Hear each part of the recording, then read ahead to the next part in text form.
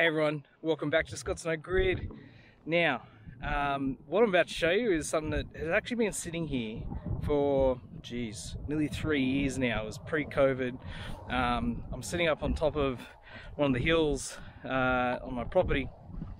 And on this hill I've got basically a Ubiquiti outdoor antenna that I needed to power remotely, right? So what I did is I created a video, I said like 3 years ago, of me putting together this contraption. Now it's not a great video, but I'm gonna show it after I finish this intro, or at least cut down versions of it, because it's not good, but at least it will show, you know, how I did it and what I did there. But essentially what I've got here is obviously to power this, right? Like we've got the antenna up there, and on top of the antenna we've got a pan and tilt 360-degree camera up there, which is wireless as well.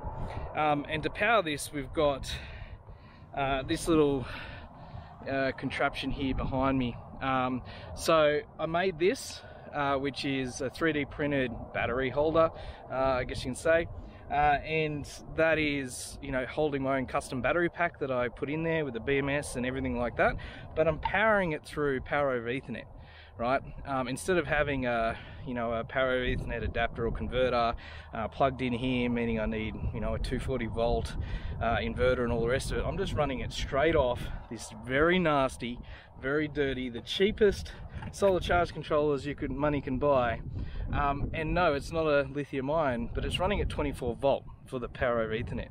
So what that allows me is that the LiPo, I guess the specs, the charging specs, the discharging and all the rest of it is just less than what this does in a sealed lead acid battery in a 24 volt configuration. So it actually means that my batteries are very well protected. They never go under, they never go over, they stay just right, and it can sit up here for ages with no sun. But essentially it's charging lovely there. But let's have a bit of a closer look at this. All right, so we've got our solar panels, very small. I think these are 40 watt panels. Let's just have a double check. They should be underneath it. Oh no, 20 watt. So 40 watt total, 20 watt 12 volt running in series, obviously. I got the little Reolink solar thing to charge the pan and tilt camera, and my really crappy craftsmanship up here. But it has been here for, as I said, 3 years, and it hasn't missed a beat. So as you can see, we've got our charging. You can see it's actively charging. Now what I've done here, I'll actually disconnect my network essentially, is that I'm running this, and we can see that's gone a bit crazy now that it's been disconnected from the battery. But essentially what I've got is the load on here. So the load out of here, which is 24 volt, it's feeding straight directly into it because it's a control. I was going to put a, you know, a step down converter and all, the step up converter, all these things, and I thought, hang on, you know, this is already comes with a, you know, a specific load out, DC, exactly what Power over Ethernet does. So that's going into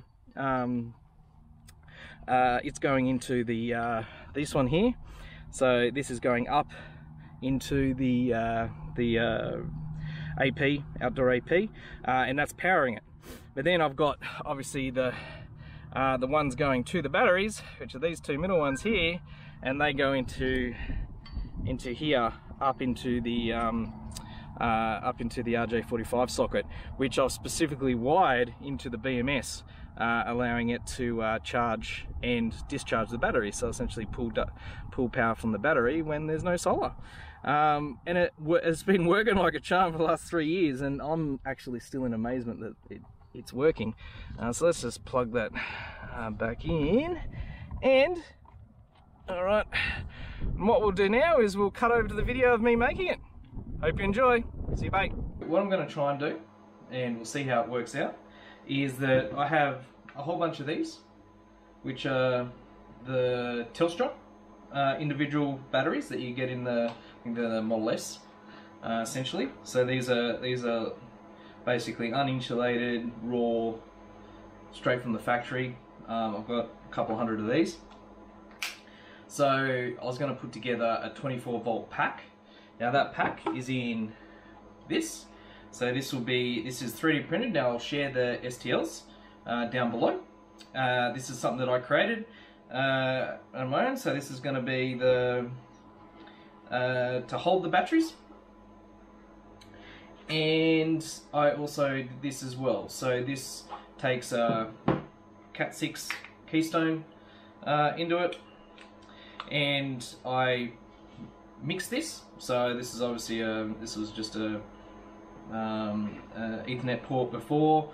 Stretched it out, made it so that I can fit it onto here, and I can have basically power going in and power coming out via the Ethernet port. So because there will be no networks running on this, so I'm going to use the traditional power over Ethernet pair to be able to power the Ubiquiti, and I'm just going to choose another 2 because again we're not running actual network over this, to come from the solar charge controller. But what I'm going to try and do, now this is interesting, now this is the cheapest, nastiest, dirtiest solar charge controller you can get. I think they're $5 off eBay, right? They're nothing special. They are sealed lead acid solar charge controllers. They aren't meant for lithium ion, but the 24 volt mode on this is awfully close, both in the max and mins as you would have lithium ion, so it should be fine. Right, so we're going to give this a try to be able to charge it, and obviously we're going to have a little battery management controller that's going to be sitting on the side of these and all contained within here. So first and foremost, we've got to get the battery packs together. Now what I've actually done is I went off and printed these again. So these are 3D printed. Now these are straight off Thingiverse. I'll leave the link below. And we're going to put together, well, first we've got to insulate these, then we're going to put these together, and then we're going to connect them up. So let's do it. So we wrap it like so, then we put the old heat gun to it,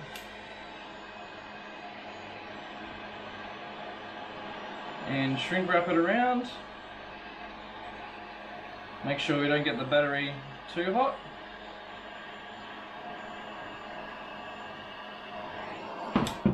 There we have it. We've got a wrapped battery, and then what we'll do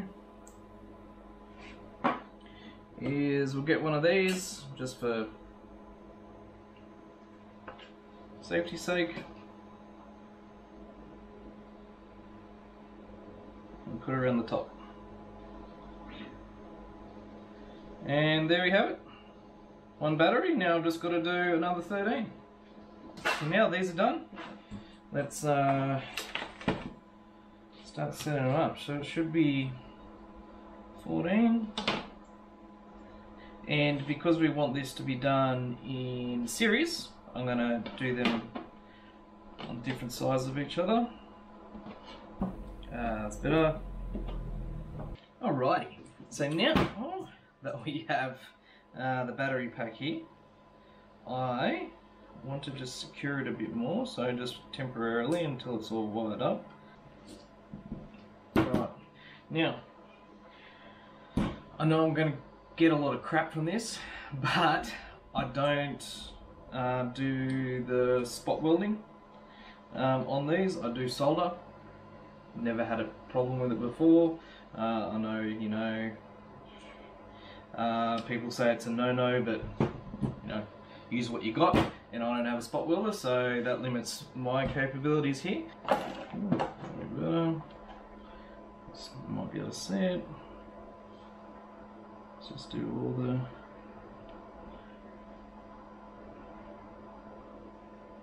three, 4, 9.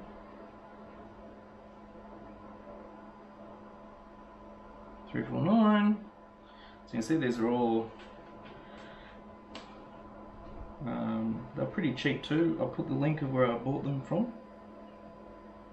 3, 4, 9. Yep. Cool. So they're all good. They're slightly discharged, but not by much. Alright, so let's just tidy this up.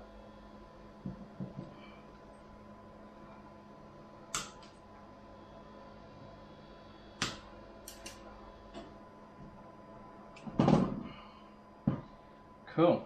Alright, so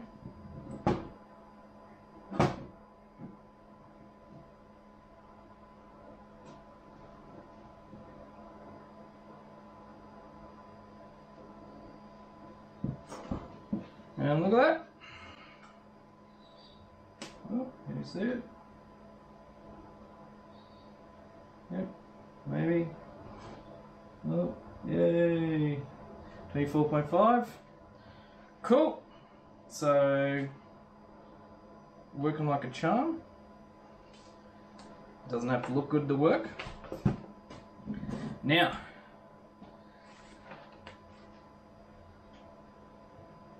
I have this thing. It is cheap, it is nasty, it's exactly what I wanted, because obviously I can't, you know, afford to whack a, you know, $100 BMC on this thing that I'm supporting this, right? Like, I'm just happy if it does a half decent job and lasts a couple of years. So we'll soon see. So this is a common port BMC. And it's only got two, so it's got a B minus and a C minus, so that goes to the battery minus, and that goes to the charge or discharge minus. So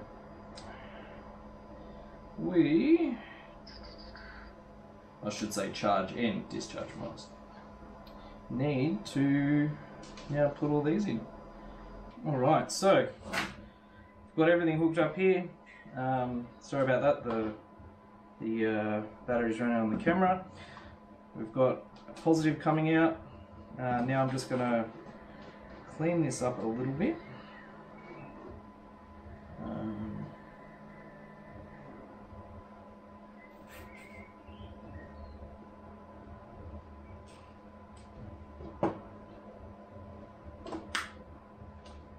I should be able to, if this is all working. So this is a balancer as well. So I should be able to go negative here to positive. There we go. Getting, I don't know if you can see that properly. 24.5, which is just what I wanted. Cool. So that is working okay. So there we have it, 24 volt battery pack. Alright, I'm back again. We've got this finished. It's a nice sunny day outside, well, relatively, and it should be all working. So what I've got out here is my solar charge controller. Now, as I said, this is, you know, your nasty $10 eBay jobby, but a great thing about your 24 volt sealed lead acid or gel battery charger is that it's very, very close to the 24 volt, you know, 18650 lithium ion type batteries, right? Because their mins, their max, their float, everything basically lines up. So what's great about this is that obviously this at 4.2 volts a cell is going to be pushing at 29.4 volts. Now the top float charge here, or equalization charge, sorry, which is higher voltage, is 14.4, so 28.8, which is below the maximum that I want to see on these cells. And the discharge, which is obviously just as important, is I think at 3 volts, we're looking at 21 volts for the pack. I wouldn't want them to go below 3 volts. And the discharge stop on this is 21.4. So nice and safe for the 18650 Tesla batteries that I've got here. And now the moment of truth is that what I have here, and because it's taken me a couple of days to create this video, because you know, family life and everything else, right? Is that I was originally going to have this power the power Ethernet device directly, maybe with a step down converter in there, something like that, that would keep it at no higher than 24 volts, because this technically goes higher than 24 volts.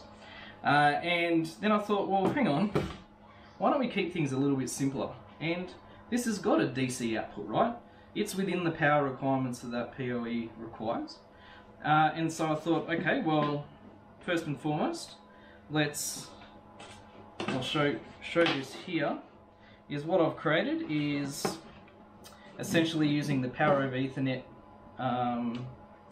pairs. So usually it's brown and blue, because no matter which way you cable your Cat5 or Cat6,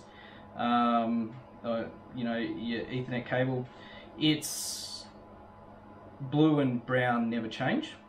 So the brown is negative, DC negative, the blue is DC positive. And so what I've done is I've got this coming in from the charge over here into this. So here's the battery pack. We can see there's the keystone there. I've got the brown and red set up there, and we've got the brown going to the C negative, and we've got the blue going to the battery positive there. And so when we plug this in, we should now see that it's happily charging the battery. I don't know if you can see that, maybe not. There, it's currently sitting at 26.5 volts because it's been on charging a little bit today. So it's up from the last time I showed the voltage here. And then we've got the other end, which is coming out of the DC output, running at 24 volts, regulated, going into here. So before I plug this in, just to show, I actually haven't tried this yet, but if I bring up my Ubiquiti app, I should be able to see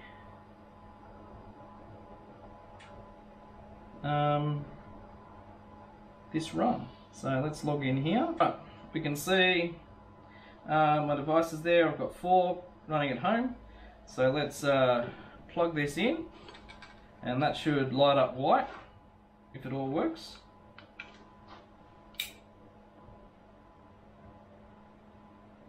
Alright, so that's lit up, which is awesome. It should start flashing once it's booted.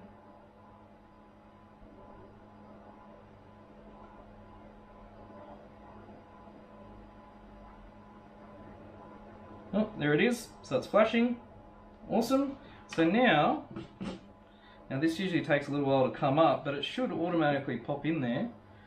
And I might have to use the magic of fast forward to cut down the length of the video.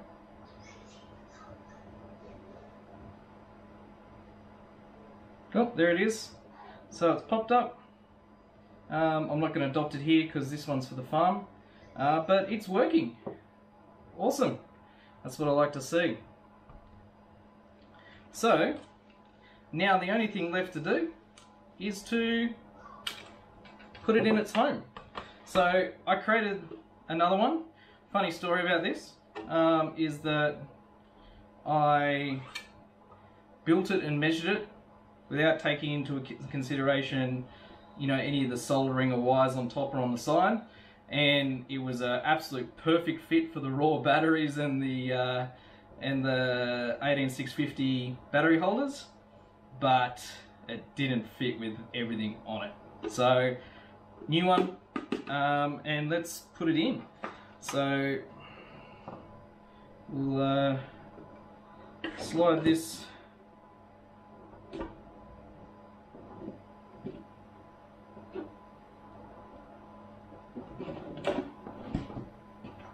in.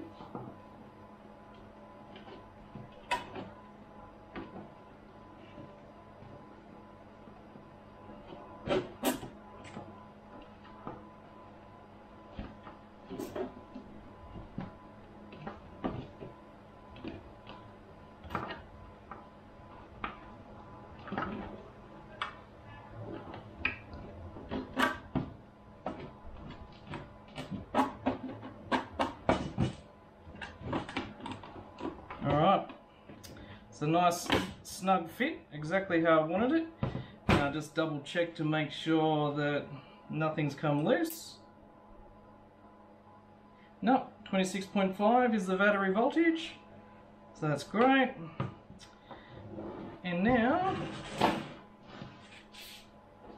we'll put this in.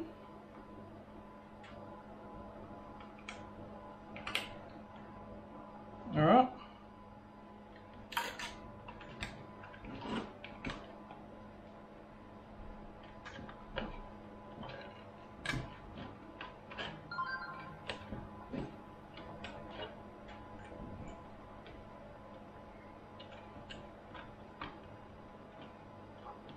Done.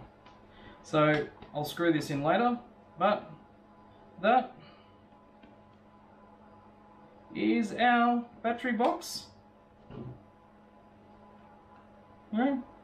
Great little thing. Now this will be running out in the field. It's waterproof. And look, there you have it. A nice self-contained 24-volt power pack. What is it? 6-7 amp hours. That can run something like this in a remote location, exactly what I need, with a very, very cheap solar charge controller. Now, I could probably extend this and put in a raw sort of do-it-yourself Arduino, particle IO or something equivalent board in there to be able to do my own solar charge controlling if I wanted to and have it fully self-contained. Maybe that's version 2. But look, let's keep it simple. Let's do it with the least cost at all. Let's do it with 3D printing. I love 3D printing and I love being able to use it in a rather than just benchies and other things, and actually put it into real life applications. But I hope you enjoyed, hope you learned something, take something away, improve on this. Have a good one, stay safe, and I'll see you all next time. See you, bye.